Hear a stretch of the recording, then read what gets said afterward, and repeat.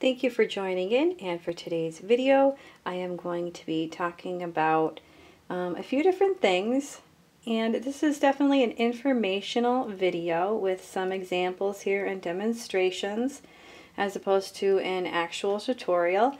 I have them as well. You can feel free to check them out on my profile page, but this one is for beginners and how to pick out your colors for abstract, and me going into a little bit of detail between the warms and the cools and the complements, and adding texture with different tools and a little bit of the monochromatic.